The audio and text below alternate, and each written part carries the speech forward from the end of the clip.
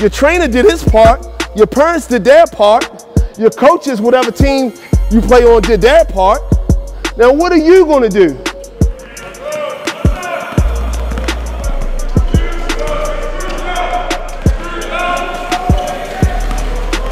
I'm from Baltimore. Bino's from Baltimore. He's a coach at Maryland. So it's a good feeling to get back to the city of Baltimore, help Bino with his camp, help these little kids learn the game of basketball.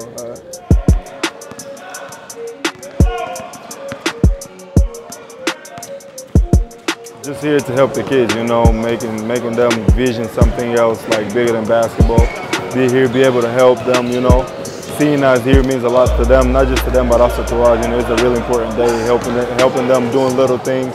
Obviously, they see us playing college basketball. They wish they could be at that level. So for us to be here means a lot to us. He keeps the ball. If he don't score, the defense get the ball to the next guy on. We got it. This is my 8th year doing it, and this is something that I have a lot of pride and I take a lot of, I have a lot of passion in doing it. It's for the kids, it's a free event, and what we want to give the kids today is basic fundamentals. I strongly believe that that's something that's being left out of the game today, especially with our youth.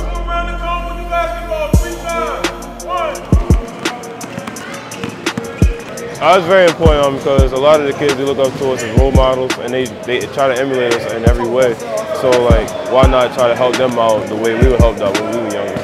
It's very important for the guys to be able to see guys like Bruno Fernando, Jalen Smith, and Darryl Morsell, because, you know, it gives them hope. It gives them hope, and then you can learn their story and learn their journey, and then you know, they can actually aspire to be where they're at today.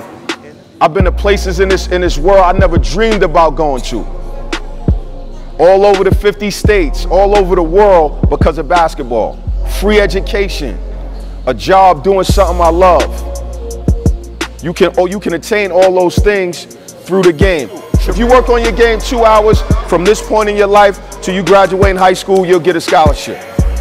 Now, to balance the scale, we got to put 2 hours into our academics also.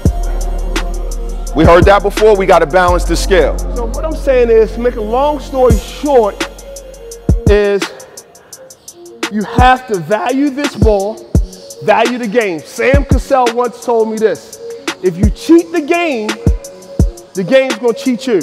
Now, basketball.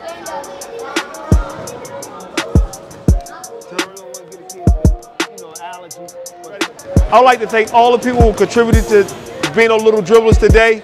Your support is very well appreciated. Thank you. Go Bino Little Dribblers. Thank you, Jimmy Seafood.